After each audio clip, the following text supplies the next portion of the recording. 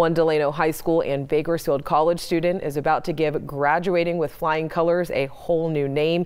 And 23ABC's Kristen Vartan joins us live from Delano High School to introduce us to Alejandro Hernandez, who has accomplished a lot at a very young age. Good evening, Kristen. Yeah, that's right, Alex. A lot at a very young age.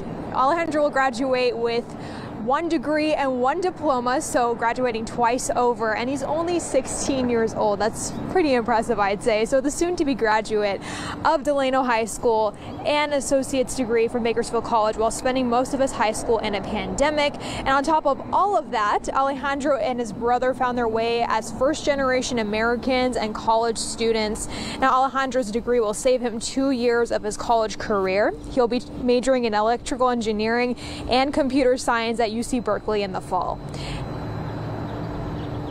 I didn't really want to have it focused on me. I really just wanted to get the message out to the other people out there, the aspiring scholars, to know that they can do this and that there's an opportunity out there for them that will allow them to save a lot of time and a lot of years from their lives and hopefully allow them to achieve great things.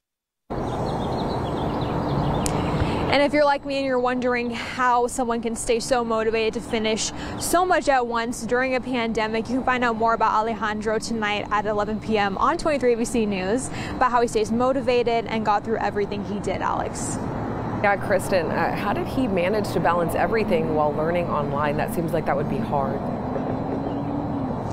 Yeah, Alex, it seems like no matter what comes Alejandro's way, he seems to find how to get through it. Now, he did say that online classes did make it easier for him to time manage, but at the same time, he does say with a caveat that if you do fall behind in an online class, it's a little bit harder to catch up. So for now, back to you guys at the studio. All right, thanks, Kristen.